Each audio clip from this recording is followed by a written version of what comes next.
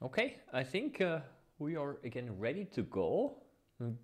Hello everyone and welcome again to another Saturday microscopy live stream. Yeah, I'm just checking now if everything works from the sound aspect and everything.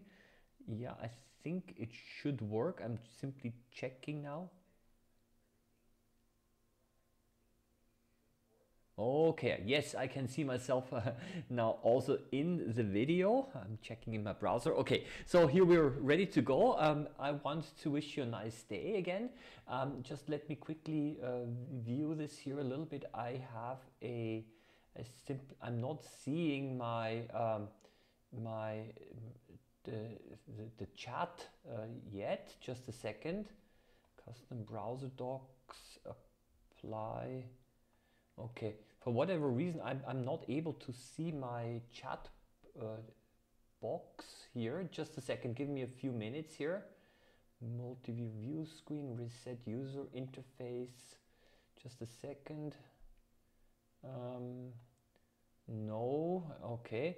Well, I guess I have to improvise. It's a little bit strange. Usually I'm able to see what the people are typing in on the side. And YouTube chat. No, that's also not the thing that I wanted to do. That's kind of weird. Doc log, reset docs, reset the UI. Okay, guys, I'm just still playing around here. Just be a little bit patient. Otherwise, I'm going to simply see what people are typing in directly into the chat box in the YouTube video. But I'm still YouTube chat. Yes, here it is, and haha, I got it. Good. I had a problem with finding it in the menu. Just a second, maybe I'm able to dock it somehow here at the top. Okay, well, okay. The sound is low, audio quality low. I'm going to go up a little bit. Is it now better? I hope it's. I went up a little bit with the sound. Yeah, with the loudness. I hope that it's better right now. Okay. Well, yeah, I hope I've got everything set up. I hope that everyone is able to hear me. And yeah, wow. Yes, better. Yes, so I already got a lot of questions here and many greetings from all over the world. I usually do this at the beginning because I really like it. There's so many people joining in from all over the place. Greetings from Bulgaria, from Serbia. Wow, from Austria. Yes, well, I have to say greetings from Upper Austria. I'm streaming from Upper Austria near Linz. Hello to Robert. Then I think we're ready to go now. Okay, so look what I prepared for today. A whole range of questions that I've got here. This does not mean that we have to cover all of those questions or that I have to answer all of them. Of course, many of you are going to post questions also in the chat, and we're just going to take it from there. The questions are all over the place. Okay, so there are some hardware related questions. There are some opinion questions from myself. Maybe I'm going to demonstrate to you how I clean an objective. They're all over the place, the questions, and I'm quite sure that you're also going to be asking questions in the chat here. Okay, hello from Michigan and also from Germany. I love this. So I don't even know where to start. But what I decided, because this has been actually a request by many people, is how do you clean the objectives, okay, and what is the possibility of cleaning the objectives? And what I have here is very briefly, I've got a pretty bad looking objective.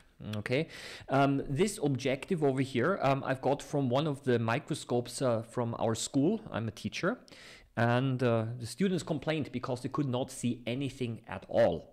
And I checked, and of course it was not the focus or problem. Usually that's the case, but when I looked at the bottom, I took it out. I could see that there was some glue, some mounting medium, or maybe some solidified immersion oil even.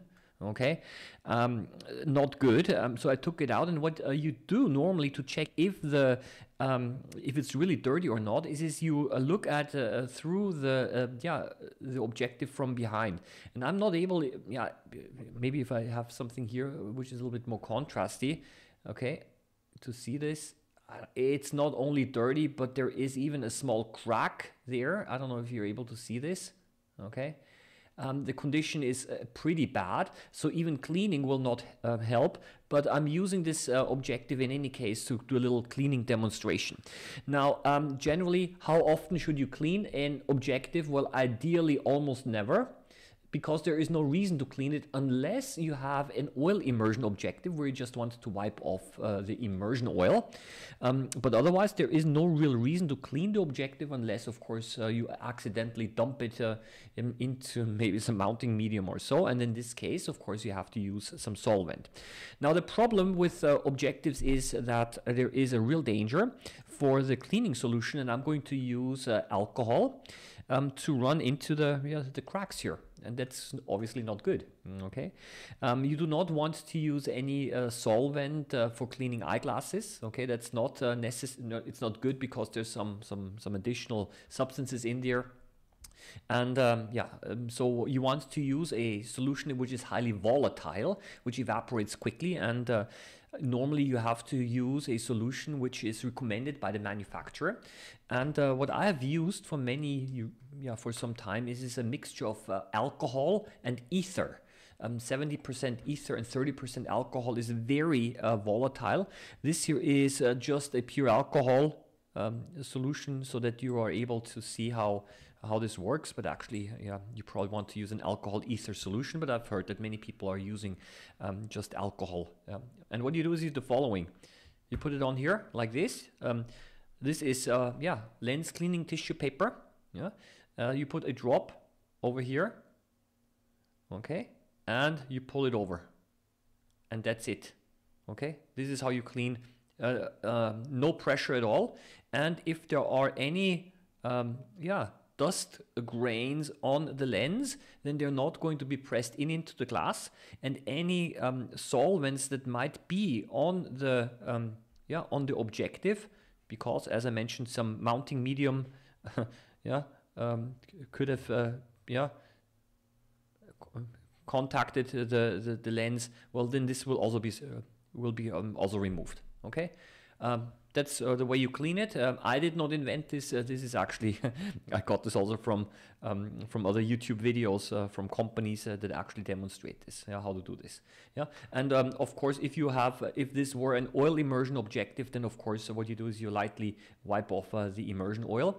The front lens usually is concave, so it means it actually goes inwards.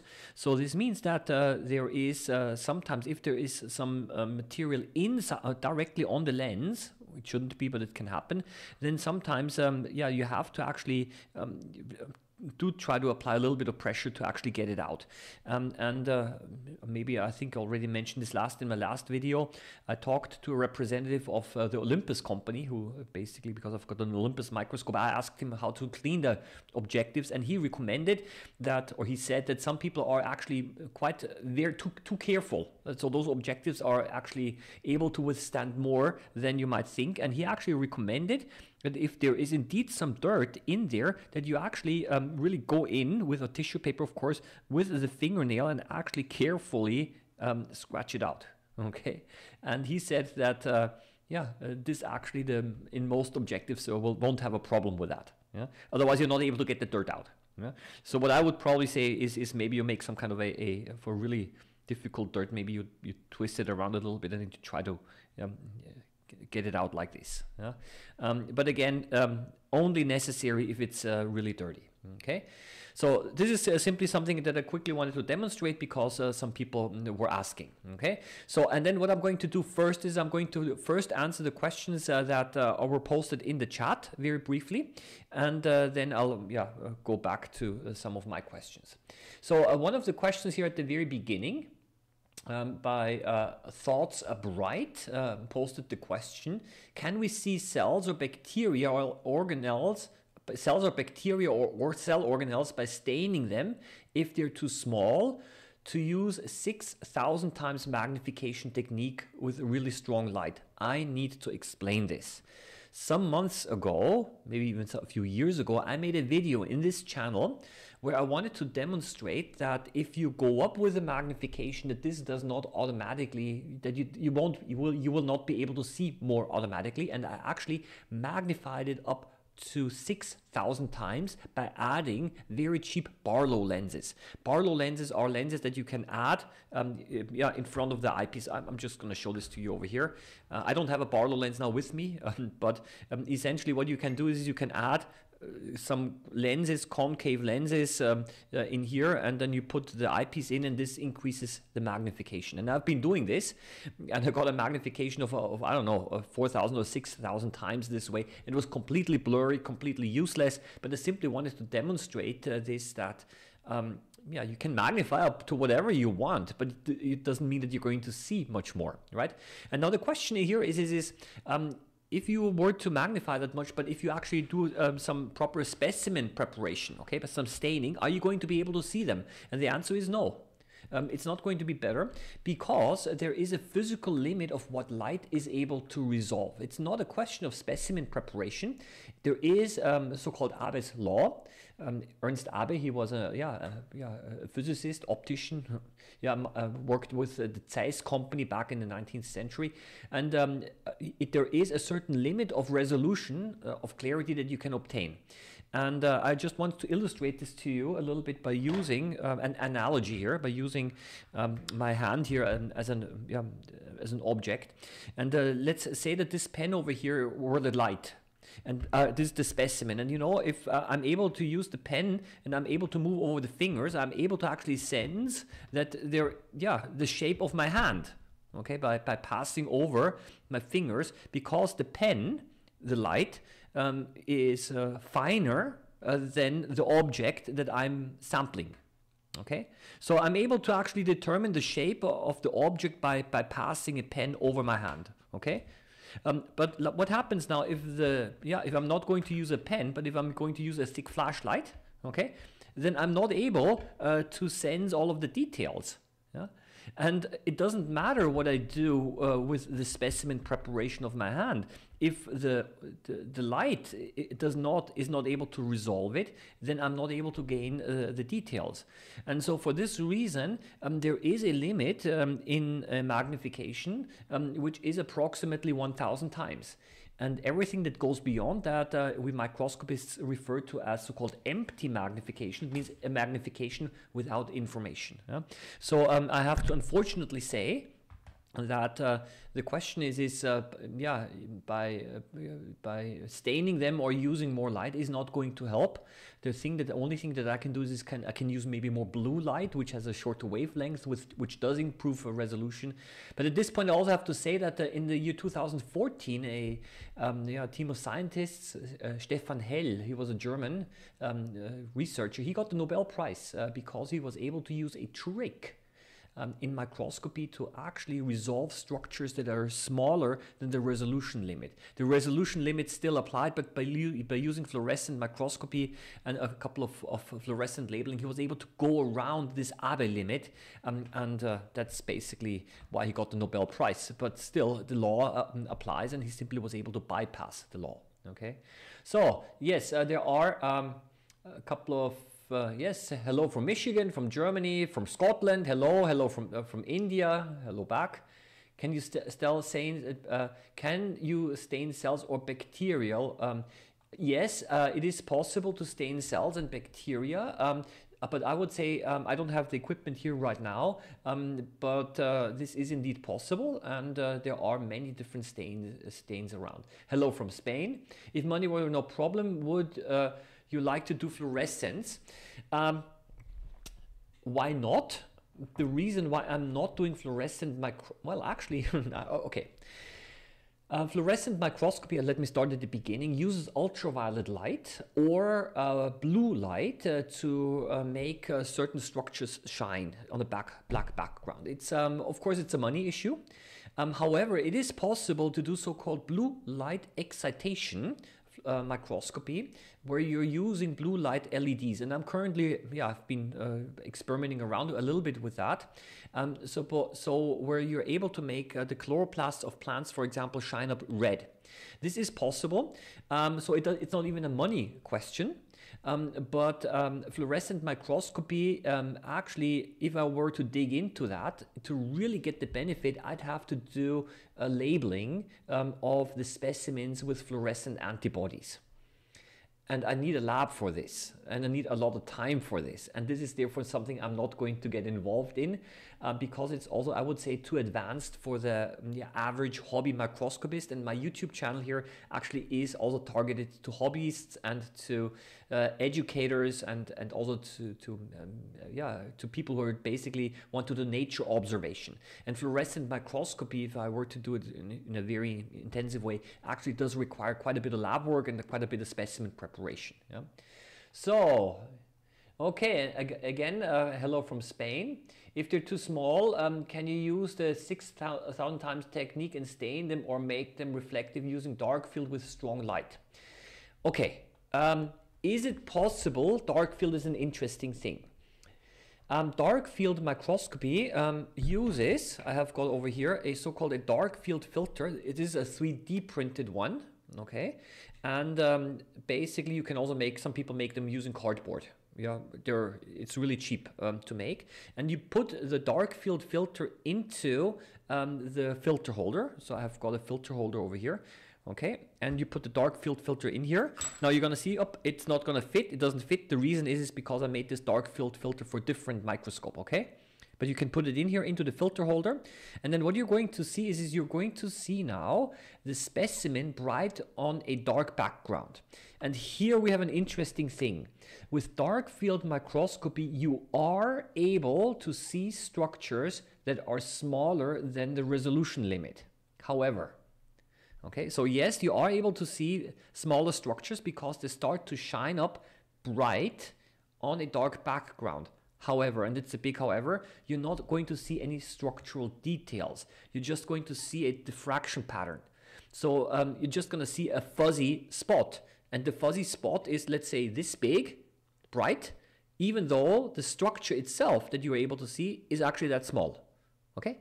So it is like this. If some of you are, for example, like I am, short-sighted and you need glasses, and at night when you're looking at a lamp, then you're going to see that the lamp is much fuzzier and blurrier and larger than it actually is.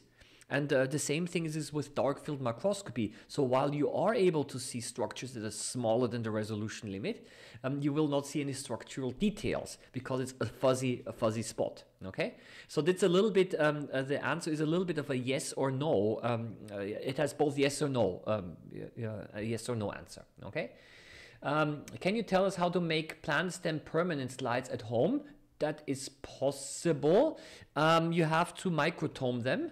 You have to dehydrate them. But that's actually a good recommendation here. And you know what? Why not?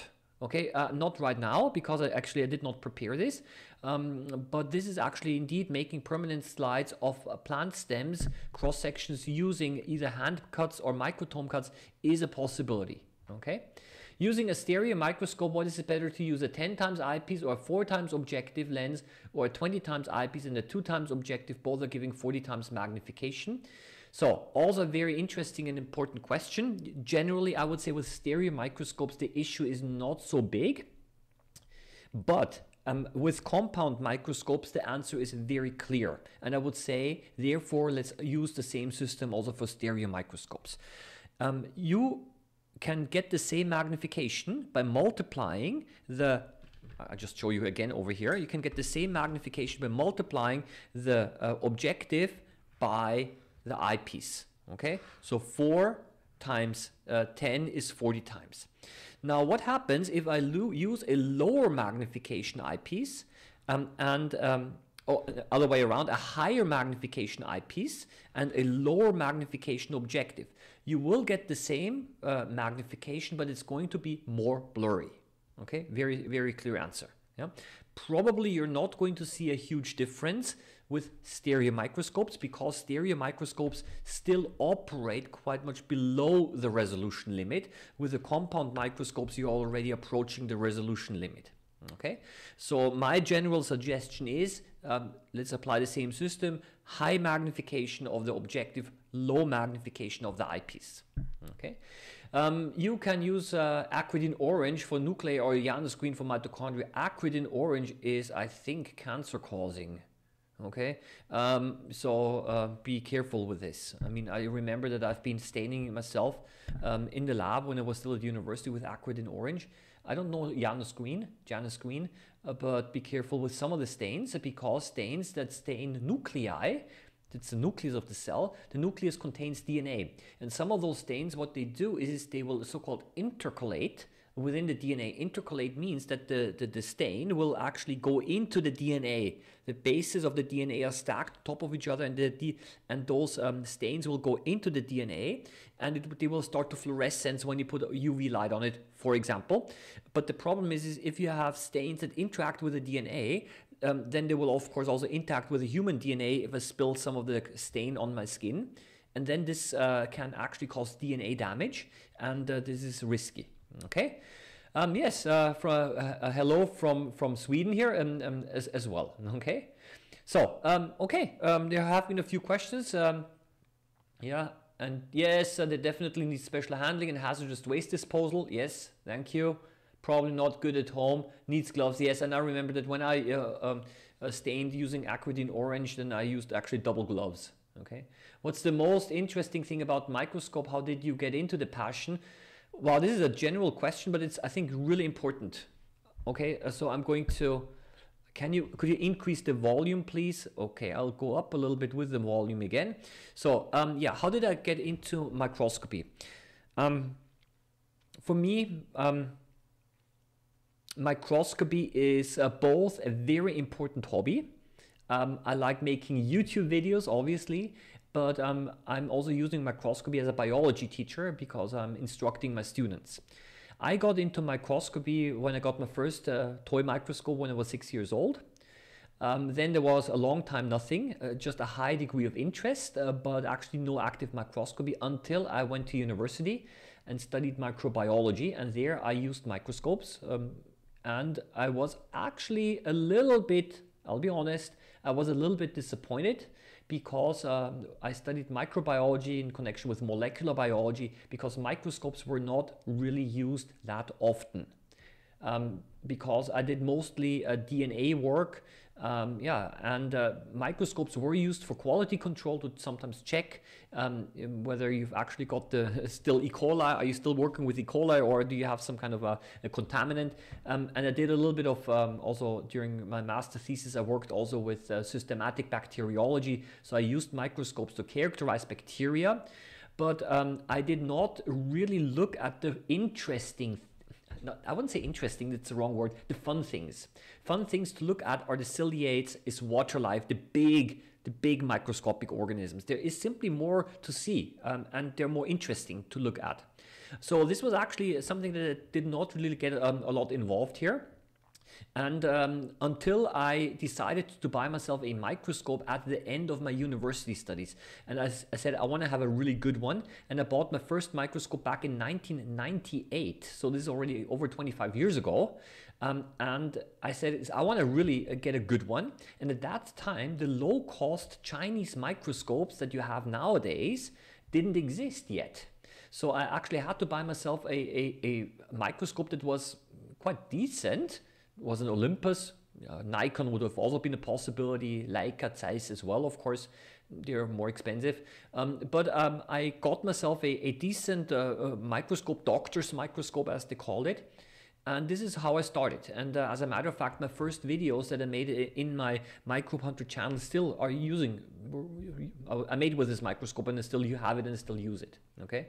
So this is basically how I got into this, and then only when I started actually making YouTube videos, this is when there was a real incentive to really pick up microscopy more and to really think about objects that I actually want to put under the microscope for the viewers. Okay, and that's kind of where we are right now. Okay, so so no discernible increase in volume, also a bit muffled. Sorry. Okay, so okay. I don't know what to do with the sound, honestly, because I did not change much around. I hope that you're still able to hear me properly. Yeah? So I'm going to move on a little bit with some of those questions. I already see that I'm not able to answer all of them. But there was a question in my last stream in my last stream that I said is I was not able to answer because of lack of time.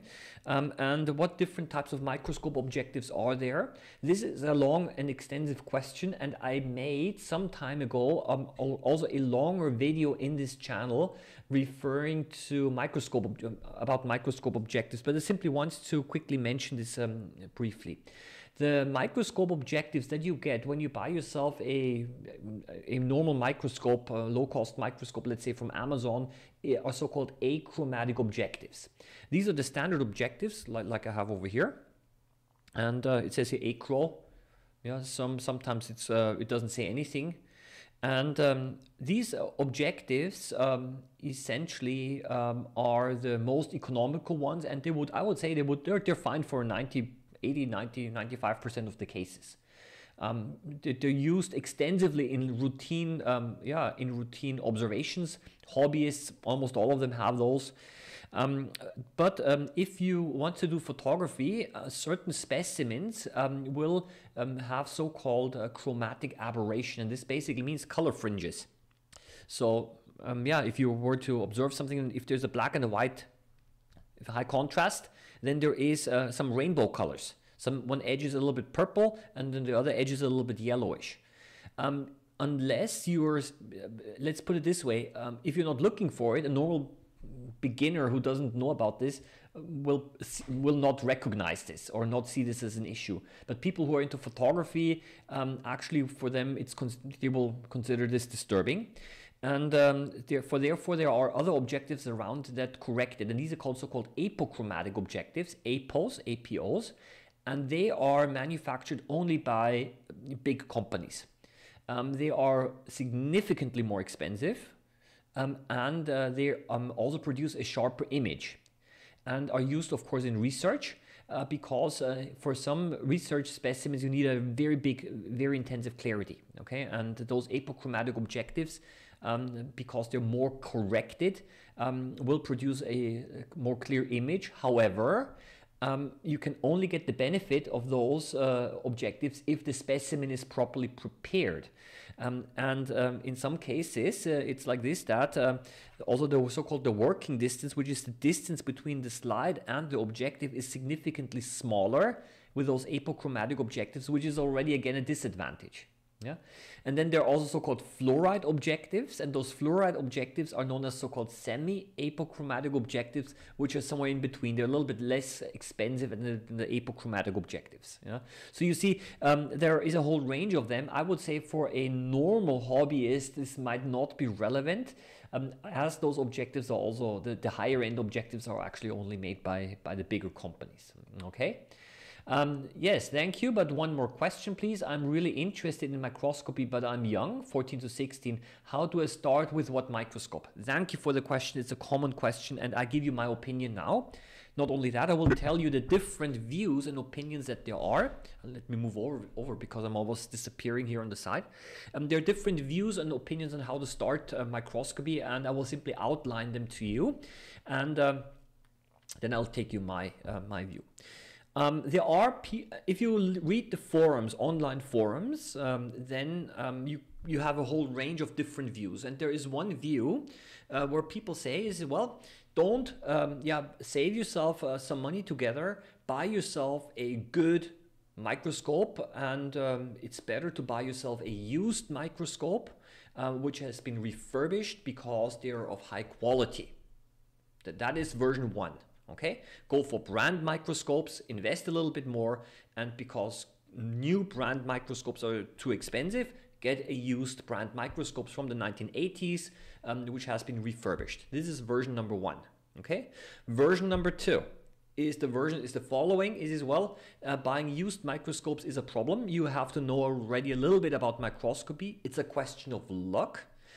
You don't whether the microscope is actually good, because you have often no warranty, no guarantee, and so on. So you cannot send it back so easily. Sometimes the used microscopes are equipped with objectives that are not suitable. Maybe they're very expensive and special purpose objectives, and the person who sells it to you doesn't know. Therefore, the view is buy yourself a a reasonably cheap microscope for, let's say, $300 to $400 or euros, then that's the thing that you should start off with. Okay, that's version number 2. Version number 3 is the following, and that's, I would say, probably my version is don't spend too much at the beginning at all. Calculate around $100, $120 or euros, and if you're a complete beginner, then buy yourself not a toy microscope. I think that's something that pretty much all people agree, but some kind of an introductory microscope. Okay, those introductory microscopes, they do not have a condenser down here. They only have one eyepiece to look through. They have the maximum of 40 times 10 is 400 times magnification, and get started with that. Okay, why? Because the entry barrier is financially so low, and they are still good enough that you can actually do serious hobby microscopy. Okay, now you're going to outgrow the microscope. If you stick with the hobby, you're going to outgrow the microscope probably in a couple of months, and you want to have more. But I say that the more expensive microscopes sometimes are so much more expensive already that the initial investment really doesn't make a huge difference. So especially if you're if you're young, you don't have a lot of budget, but you want to get started with nature observation, get one of those, use your mobile phone to take pictures, and I guarantee you that you'll be part of the community. You can post the pictures online on Reddit, and you can find all of the things that you want to see. Maybe not in the quality that more expensive microscopes have.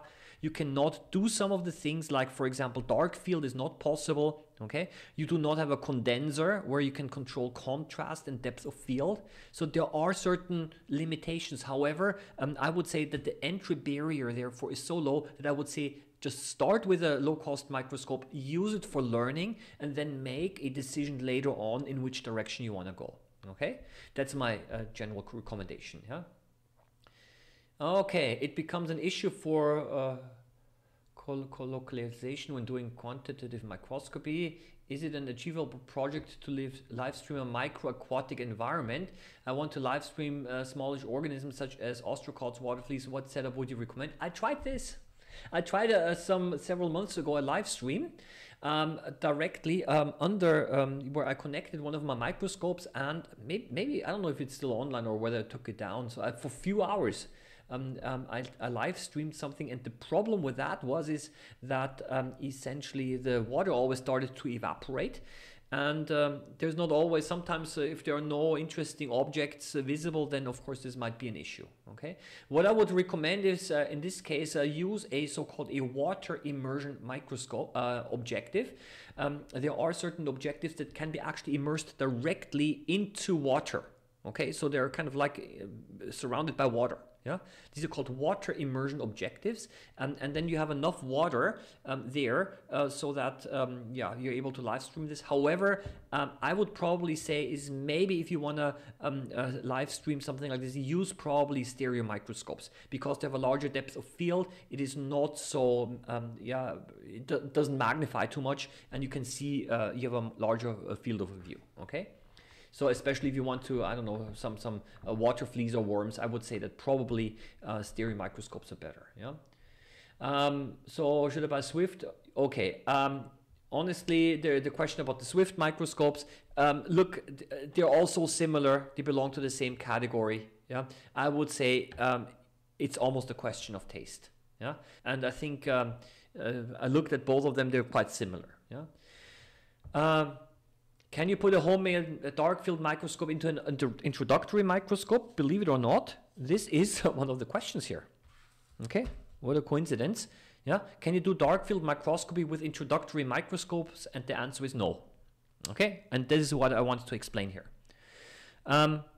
What you need in order to do darkfield microscopy, you need a proper condenser, and those filter wheels you can forget. I would say they're not effective at all. Okay, what you need is you need a condenser, and a condenser looks like this. Okay, so a condenser has a diaphragm. okay, that you can open and close, which is used to control depth of field and contrast, and a filter holder. Now this one is a pop-on filter holder, but many microscopes have a so-called a swing-out filter holder. Okay, and then into this filter holder you put, you have got a blue filter because it's designed for halogen lamp, and then you put a dark field filter in here, then you put it on here, and then you can do dark field microscopy. So your microscope needs to have a condenser, and introductory microscopes don't have one, therefore it's not possible. Okay, you can try the following. You can try to shine light from the top, okay, using a flashlight. And then, of course, the background is also going to be darker. So this would be actually something that I would recommend. Get yourself a strong flashlight, shine it from the top, and you also have, make sure that the background is dark. And then you can also see that some objects will appear bright on a dark background. It's not true dark field microscopy, but it might actually also work. Okay. I can just look experiments online if I just want the information, not the process of microscoping. Okay, this is very specific questions. Pyrimidine is a reactive use in some protocol impregnation staining cells. You know, another less toxic substance as no. This is a very specific question, and I won't be able to, unfortunately, not able to answer this out of the top of my head. Yeah, what's exactly the purpose of a blue filter? Yes. Okay, so this here is a blue filter. Some microscopes actually come with a separate one equipped, and this actually is, in my view, primarily useful if you are using microscopes with a halogen lamp. Many microscopes these days have LEDs, and I'm always surprised that they still come with a blue filter. Okay, halogen lamps have a much more redder color. They're more the wavelength is more pronounced, and also the halogens. If you change the intensity, the brightness, then you're also changing the color temperature. So if you're at the low setting, the halogens are more red, and at the bright settings they're more blue. And the blue filter gives it a more balanced color. Okay, so the image doesn't quite look quite as red if you're using halogen, yeah, and it also filters away some of the infrared heat radiation as well. So primarily used for halogen lamps. I don't know why microscopes these days with LEDs also come with those. Okay, why can't I just look at photos or videos in the internet instead of microscoping myself? This is a common question, and a question that basically I've also asked one of my former students who's studying medicine. And the answer is the following. These days, indeed, this is called virtual microscopy, and is indeed becoming popular, where companies and universities and also hospitals, what they're doing is they're scanning a slide, they're making a microscope slide, okay? They're scanning the slides, and then they are making the file available online at a very high resolution, and where you can even zoom in, and then maybe several people are able to look at it. So number one, yes, this is already done. The interesting question now is if it's already technically possible to go completely virtual, okay, completely digital, why is this then not a general thing that is done? And the reason is the following, is because by looking through a microscope, you have, it's still it's difficult for me to put in words. From an emotional aspect, it's something different. You're much more closely connected. It's a little bit like asking, as an analogy, why visit different countries if I can watch videos and pictures about those countries? You see, the information that you might get is the same, you know. I agree. I mean, if you go virtual microscopy, you see the picture with all of the labels already added. You can do all of the measurements online, directly on screen. You can have labels and pop-up windows, and it's really cool, right? So from an information aspect, it has many advantages, but it's something. And when I asked the med student, former student of mine, I says, why are you guys actually still doing microscopy courses if you can go on? And she says, yeah, it's different. It's different when you actually sit behind a microscope and when you directly interact with it. And there is another technical reason that I just want to mention here, something that I have not seen yet, yet with virtual microscopy, where you see it pictures, and that's the ability to focus. Okay, so with static images, yeah, you still have one plane, you cannot focus. And another thing is the following is when I want to do nature exploration directly, okay, then I just want to see what can I find now in this specific sample, okay, and then yeah, I need a microscope directly. If I just want to see, okay, how do paramecia look like more generally, of course, then I can use pictures, and this is actually also done. Okay, so this is yeah. Please enter JB question above. I'm not quite sure now which one is it. Yeah.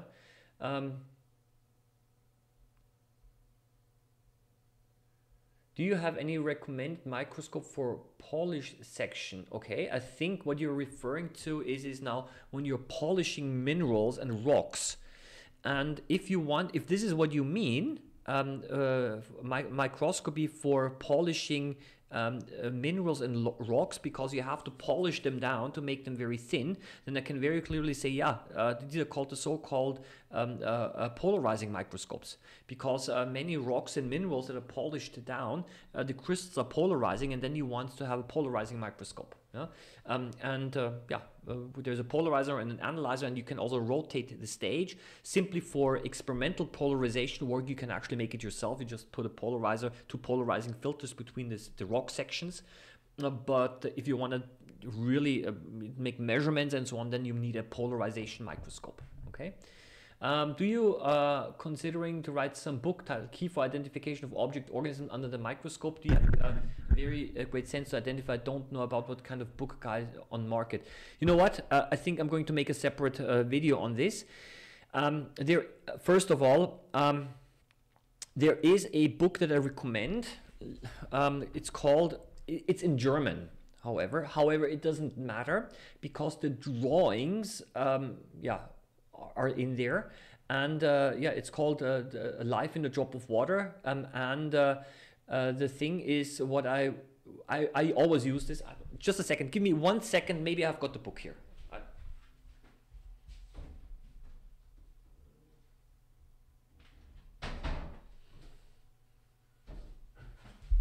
Okay, here it is. This is the old edition, okay?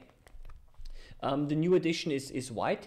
This is an identification book that I use. It is in German, but even if you do not speak German, it doesn't matter, okay? For copyright reasons, I cannot show you a lot, okay? But maybe very far away, okay? There are pictures in here, okay? And descriptions on the other side. And yeah, it's a pretty good one, I would say.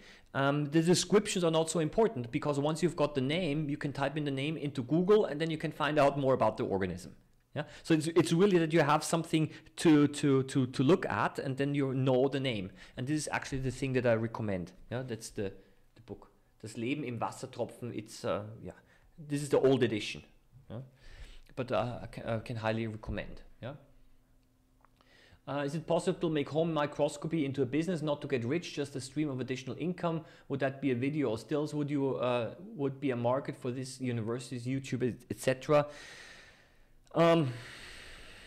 You see, folks who need to do microscopy commercially, I mean, universities, they have their own departments, really.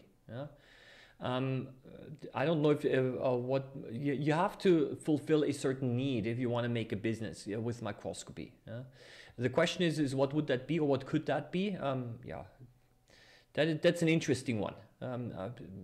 You see, you can try to earn a little bit of money with everything, like, I don't know, maybe selling slides, making slides, and then maybe selling them. That would be a possibility. Yeah, interesting question. I'm thinking about this myself. Yeah.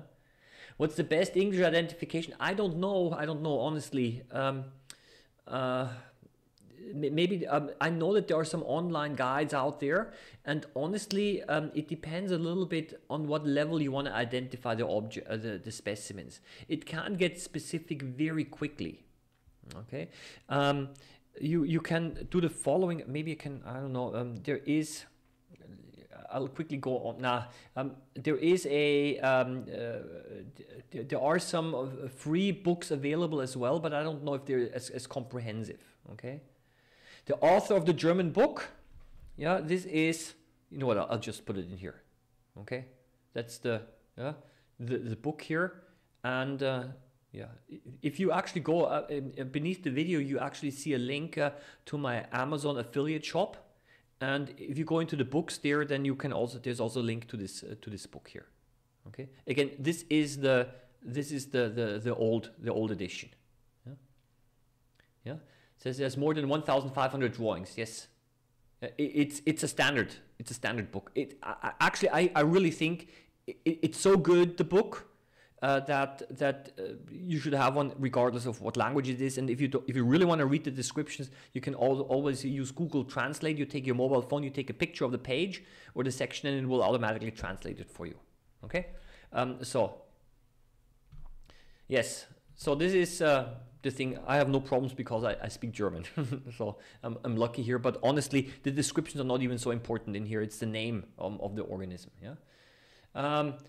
Thank you. How about the brand and type of the polarizing microscope? Do you have any recommendations? Can you recommend the best? Okay, if you want to go into polarization microscopy, and if this polarization microscopy is supposed to be, I would say, more serious than just trying it out a little bit, I mean, you can convert any microscope to polarizing microscope. Buy yourself for a few euros or dollars two polarizing filters. Put one beneath the specimen, slide on top, and another one on top of it. I actually used 3D polarizing glasses even, and you're able to do polarization microscopy. However, if you actually want to be really serious about observing polished cross sections of minerals, or if you wanted to do even measurements, then a proper dedicated polarizing microscope is actually a good idea. And this now takes me again back to the type of objectives that those microscopes have. So first of all, those microscopes have a rotating stage because the angle of the light, and those microscopes also use specific polarizing objectives. They're called strain-free objectives. Strain as in tension, because those standard cheap economical objectives are not strain-free. This means that when you actually look at polarized light, the optics depolarize the light a little bit, because there are certain tensions in the lenses, and and those objectives that are made for polarization work are made in such a way that the lenses, the optics, does not mess up the level of polarization or the direction of polarization. So so now you were asking for companies. If you want to, these are specific microscopes, okay? You cannot simply buy them as cheaply. In this case, you should contact one of the larger microscope manufacturers, Olympus, Zeiss, Nikon, Leica, maybe even Euromex, which also has pretty good microscopes, because they're selling those to research, for research. These are not, polarization microscopes are not microscopes that normally you would use in a hobbyist setting. Okay. Yes. Best identification is cultured, and I have to explain this because I've been doing this when I've worked at the university. If you want, and this is a very important point, there's Leo the Crafter in the comments has said the following: the best identification is culturing the organism, growing the organism, and doing a 16S rDNA sequencing. Okay, this basically means you have to do a DNA analysis. And indeed, this is also something that I have done when I identified and classified bacteria. My master's thesis was in bacteriology. You can do all sorts of chemical analyses. Microscopy is very limited in actually identifying some organisms all the way down to the species level. And what you have to do is you got to do a DNA analysis and then compare it to a database. Yeah. Okay, the book is also available in Spanish. That's interesting. I did not know that. Okay, can a metallurgical microscope with a vertical illuminator be adopted for polarizing light? Well, the thing is, the metallurgical microscopes have the light coming from top. But if you actually have, and there is no hole in the stage for light to go through. But it's like this, that many microscopes out there, or microscope companies out there, the microscopes are so modular that you can actually exchange the parts. So maybe it's, for some microscope models, it's possible to convert one microscope into a different type. And then you have to talk to the company, okay? So, what are the advantages of phase contrast compared to oblique illumination? Okay, these are completely different systems. And here again, I want to explain this a little bit here. Phase contrast, I've got a phase contrast objective here. Okay, I just want to show you a very easy way to identify this. First of all, it says here PL, I think it says PL, positive low. This is an old Olympus objective, okay, I don't know, from the 1970s maybe. But if you look actually here on the side, do you actually see the ring? There's a ring right on the, it's called the phase ring. And this is a very typical thing that phase contrast objectives have to have. It is it's not completely black, but it allows only a little bit of the light to go through. And what phase contrast microscopy does is it is able to convert differences of refractive index into differences of brightness. Example. Bacteria are generally quite difficult to see using regular bright field microscopy because bacteria are transparent. But with phase contrast microscopy, you're able to see bacteria black or dark on a bright background. So it is called optical staining. So without the addition of any chemicals which might actually kill bacteria or whatever you look at, you're able to see differences in structure that you would normally not be able to see. Fritz Zernike, a Danish physicist, won the Nobel Prize for having developed phase contrast microscopy many years ago. Okay, oblique illumination works like this by using a filter, for example, like a dark field filter. You put it into the complete bright field, no special optics. So it's oblique is quite easy to do. You put it in here, again, it's too small here. And then what you do is you swing out the filter a little bit, okay, so that the light only strikes the object from one side. And this gives it's called oblique illumination, and gives the impression as if the object is illuminated from one side and gives a slightly three-dimensional look. So the appearance is quite different. Each system has its advantages and disadvantages. The disadvantage with phase contrast, beside cost, is that especially thick specimens don't look very good. You gotta have very thin specimens. So for example, the cheek cells look pretty nice. Also bacteria are made visible this way. But for thicker specimens, yeah, you're kind of losing color. So you see, every contrasting technique has its own specimens where it's best to be used. Okay, so you cannot say that generally one is better than the other, but all of those techniques allow to have different advantages and disadvantages. Another interesting German book, Das große Kosmosbuch der Mikroskopie. I've got it. Yes, it covers topics from mineral microscopy, preparing specimens, staining. Yes, yeah. I have to say one thing.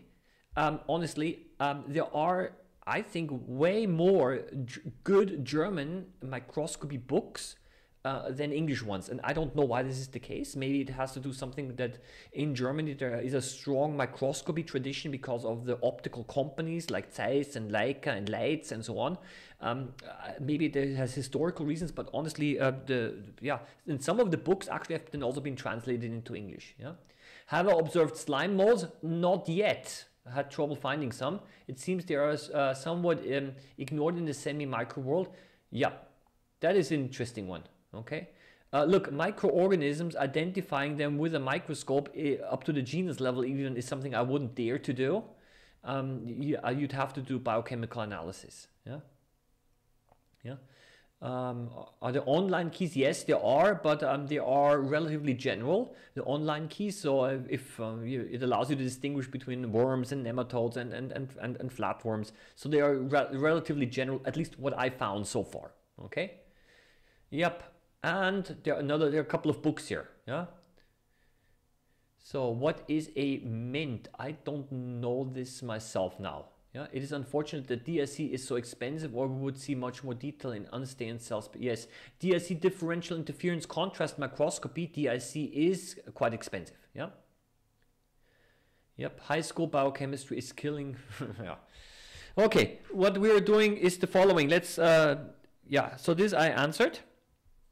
So this was actually also an interesting question. It sounds a little bit very trivial, but actually there are several reasons.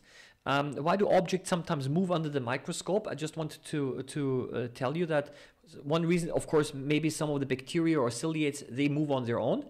However, there has been a question, why is it all streaming? I put something under the microscope and everything was flowing. And the reason is that this has to do with capillary action. So what happens is the following. If you put a, let's put a little bit of a small droplet of water on a microscope slide. Yeah. Okay.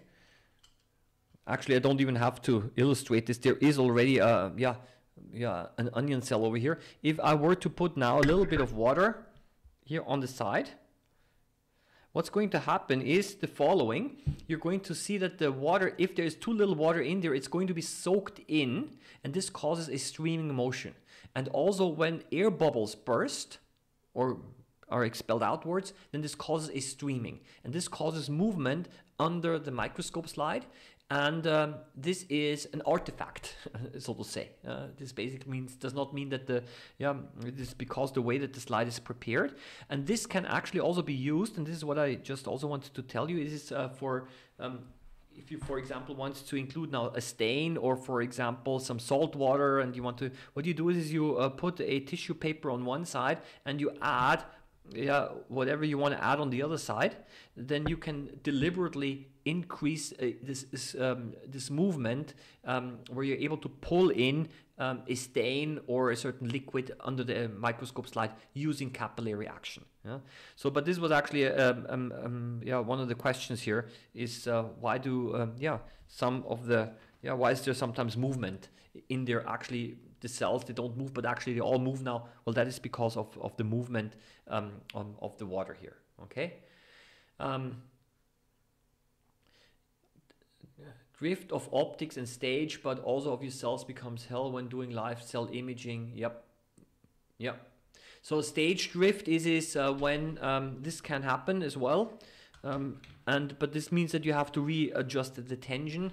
Is when you put something on here and then slowly the stage starts to sink down.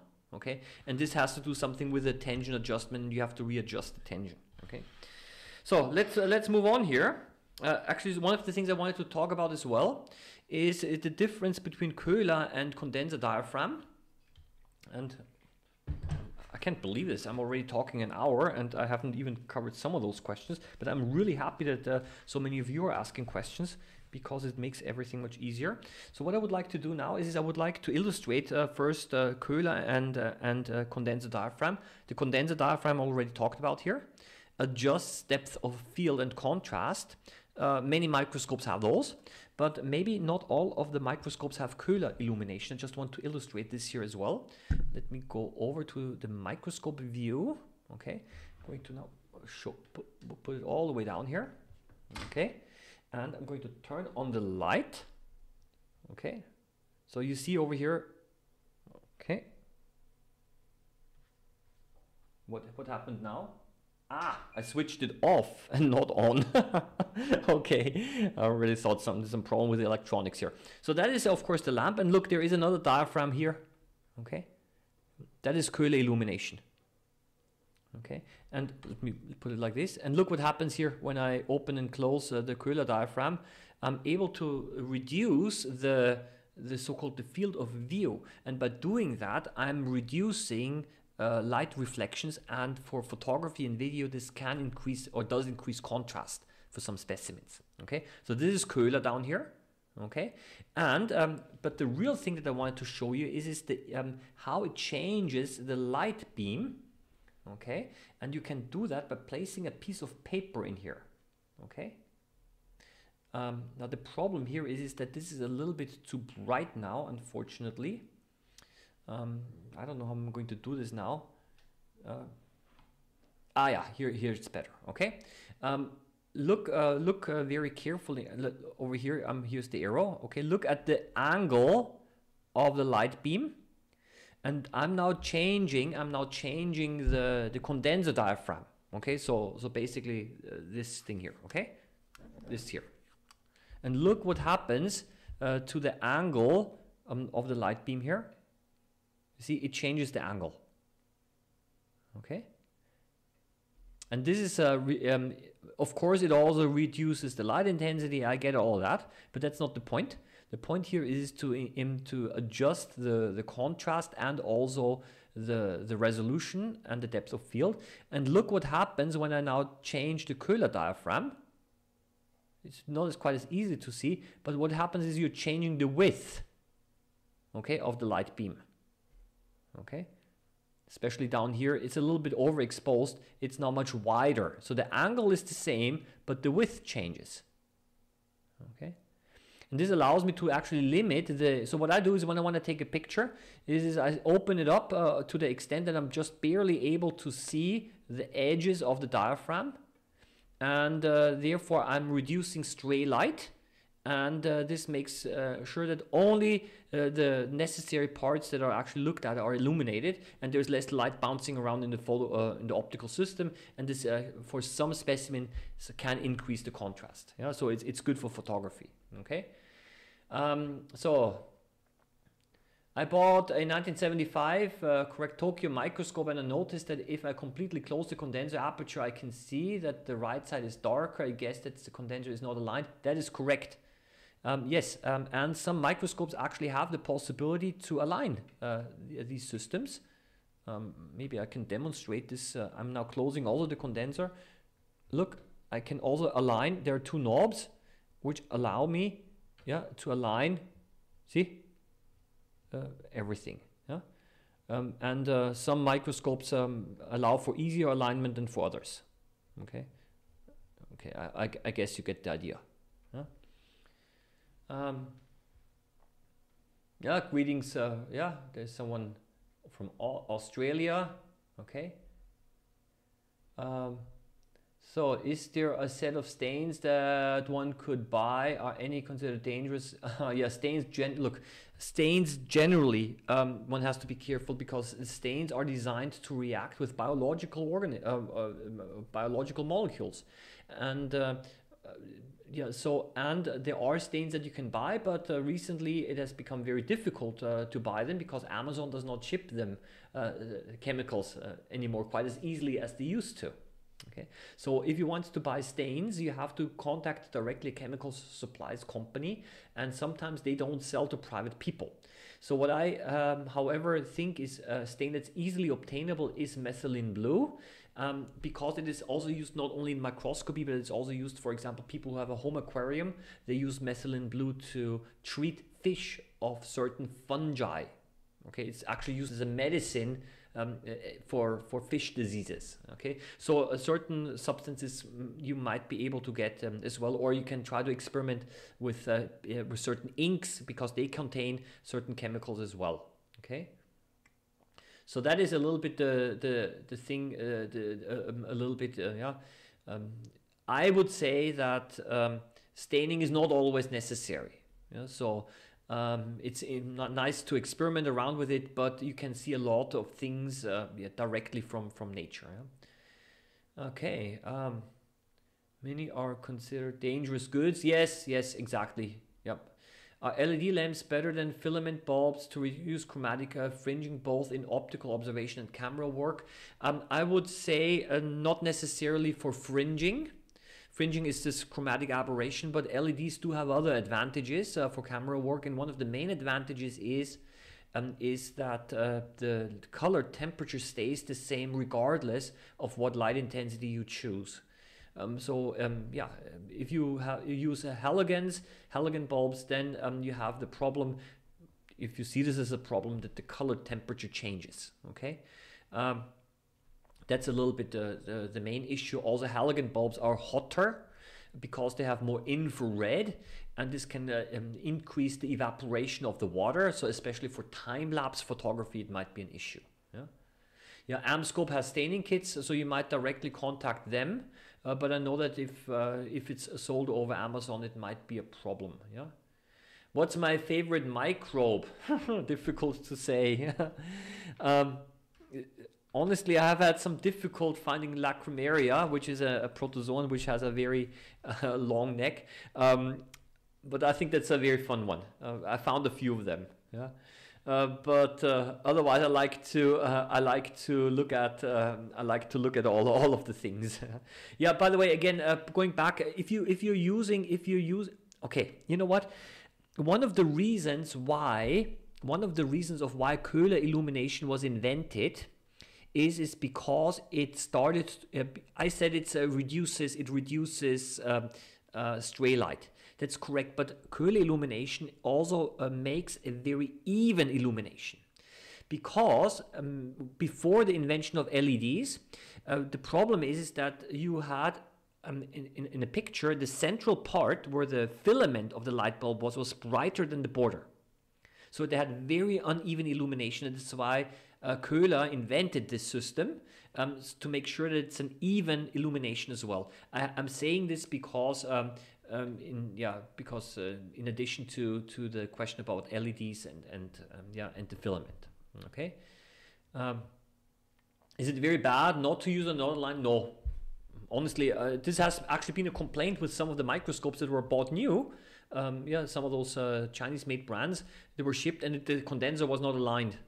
Honestly, I did not see a big issue. A not aligned condenser is a major problem for phase contrast. Okay, I'm just saying.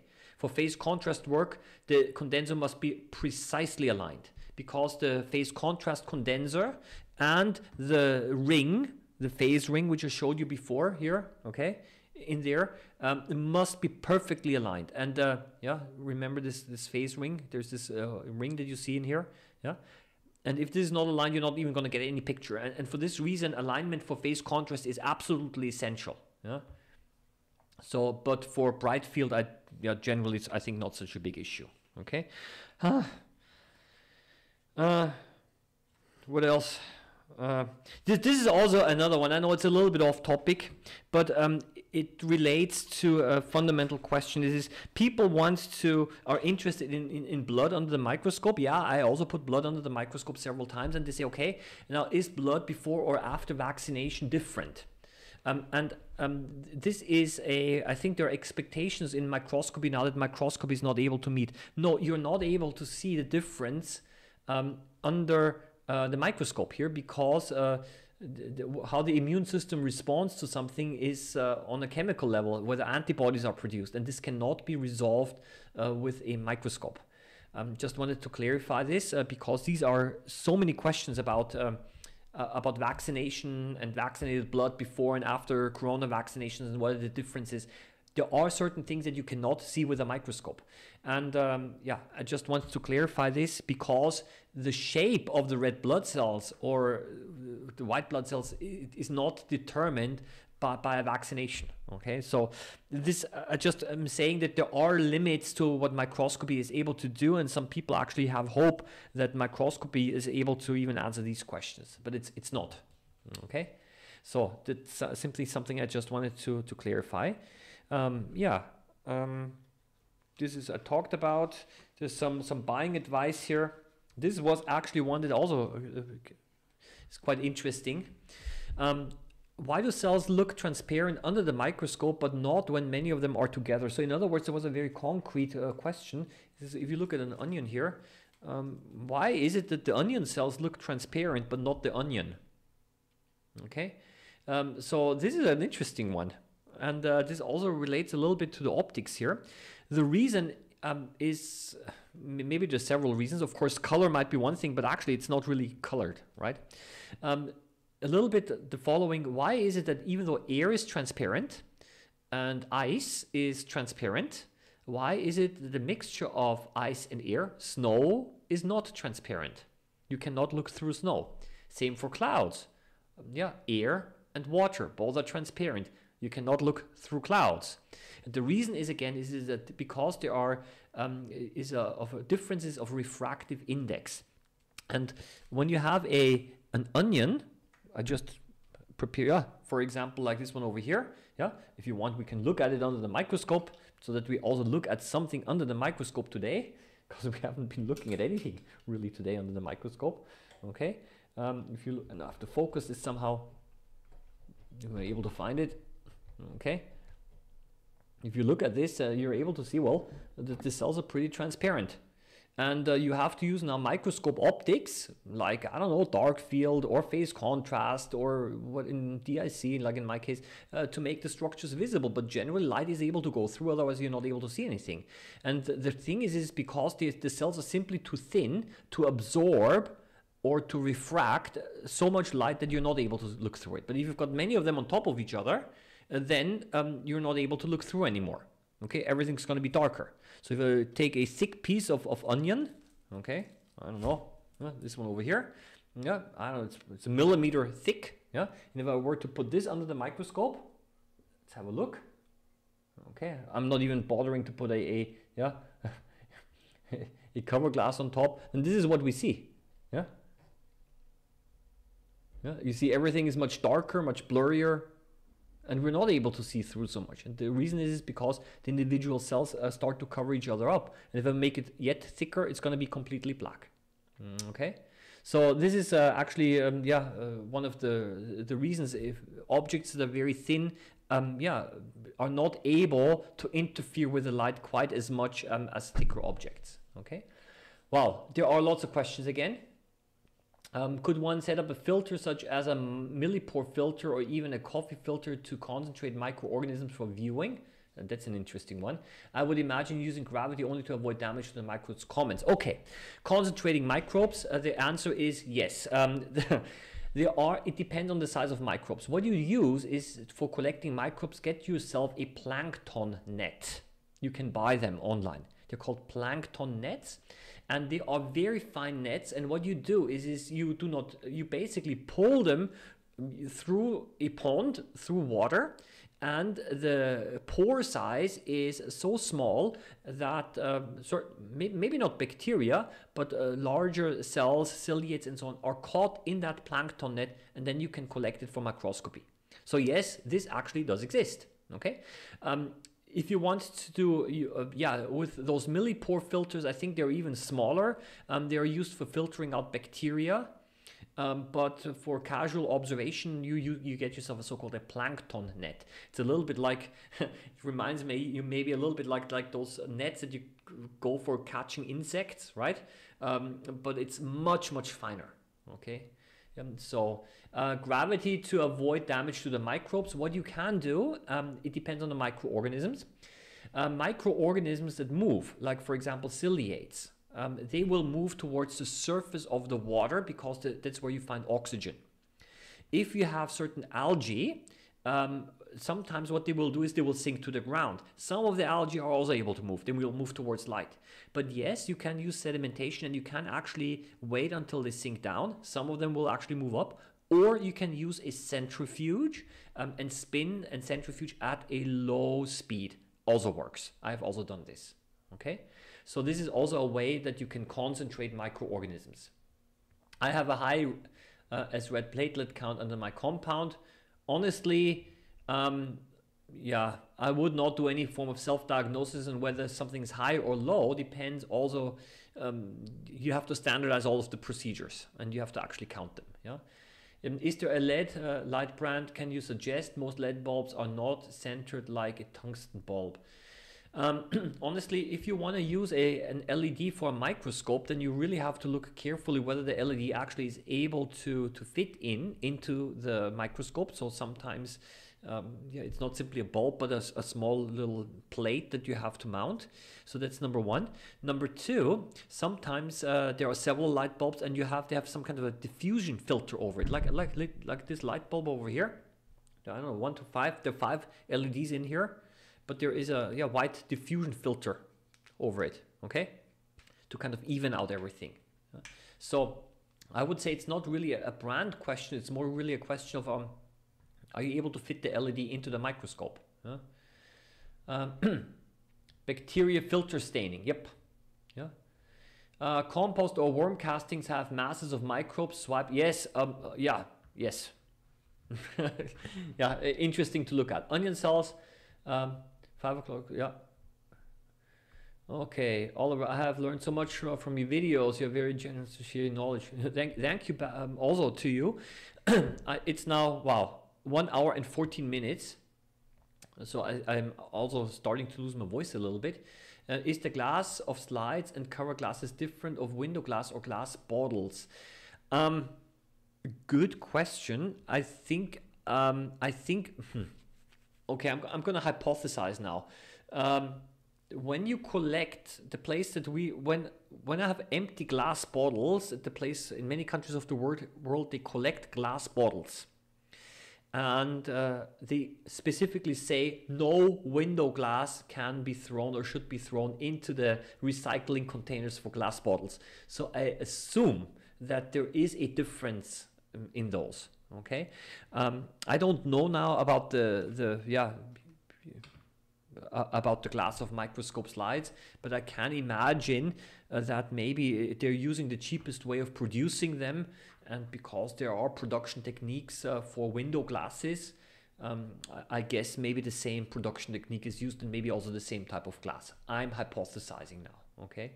So, but I think it probably must be different from glass bottles because the recycling process is different, but that's a guess from my side.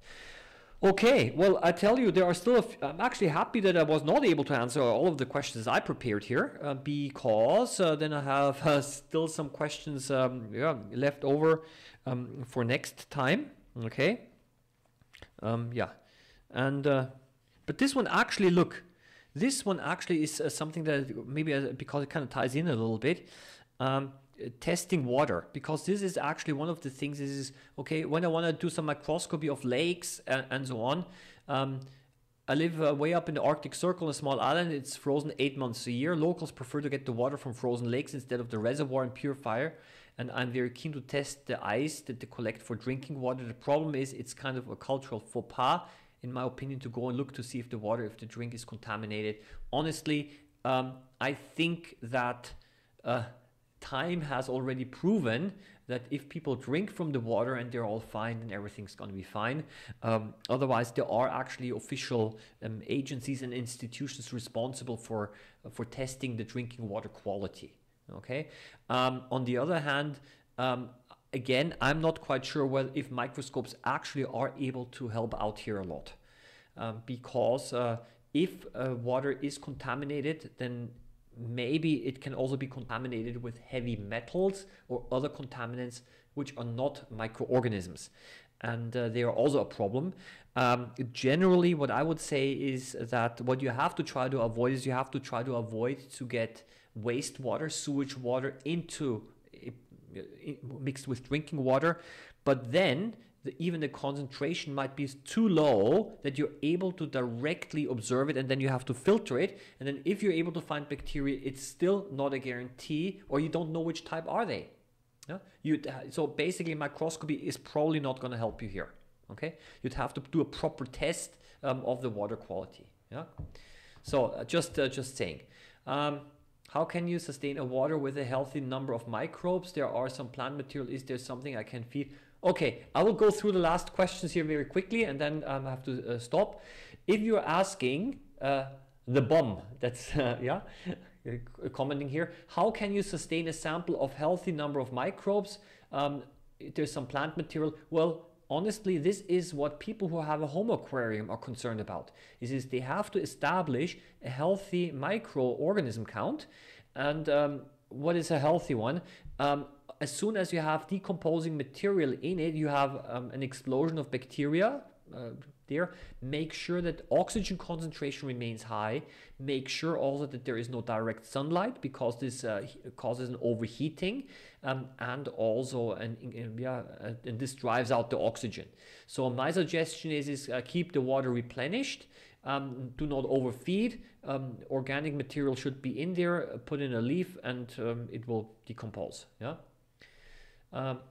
The question answers, yeah, what are you staining? Well, I'm not staining a lot. I like to mostly observe the organisms directly. But when I use a stain, I usually use methylene blue, and sometimes for some demonstrations I use iodine to stain starch. But be careful with iodine, be very careful because it's corrosive and you do not want to get it in contact with your microscope.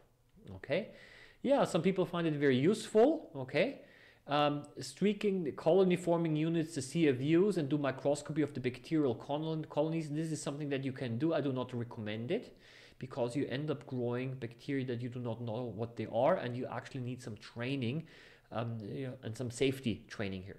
I mean, some folks on YouTube I've seen, they were growing their bacteria from their own thumbprints and fingerprints. You're growing staphylococci. I mean, I don't want to mess around with those guys, with those bacteria, honestly. Yeah, especially because they're able to grow on the human skin. So be careful with growing your own bacteria. Autotrophs like cyanobacteria need oxygen and light only. Well, carbon dioxide, not oxygen, carbon dioxide and light only. Okay.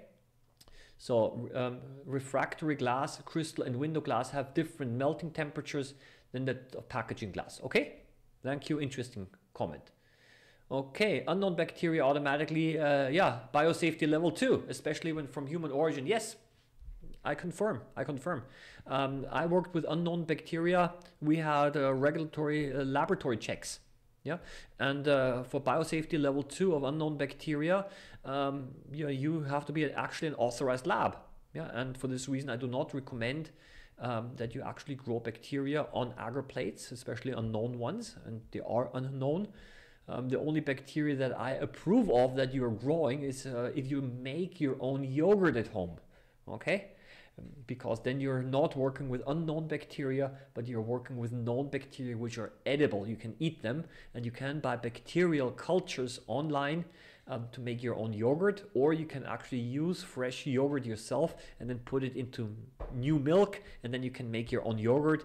People have, or kefir, it's a fungus and bacteria, so there are safe microorganisms around. Okay, I would not play around or grow unknown organisms, microorganisms from human origin. Okay, E. coli K12 also safe. You gotta get it from somewhere. Yeah, E. coli K12 is a standard laboratory bacterium which is used also in genetic engineering a lot. You know what it is, and it's not dangerous. Okay. We don't need another COVID, please. Yes. I would say it's enough for today. I want to thank you again for all of those questions. There are, every time I do a session like this, there are more and more questions. I really like this. I was kind of worried that there are not enough questions. That's why I prepared so many of those here. But having a little chat about microscopy is also quite nice, even if I did not show you so many specimens today under the microscope. Okay, hope you enjoyed it. In any case, I wish you all the best. Happy microbe hunting as always, and I guess I'll be around again next week here at the same time. Yeah, bye bye, and see you around.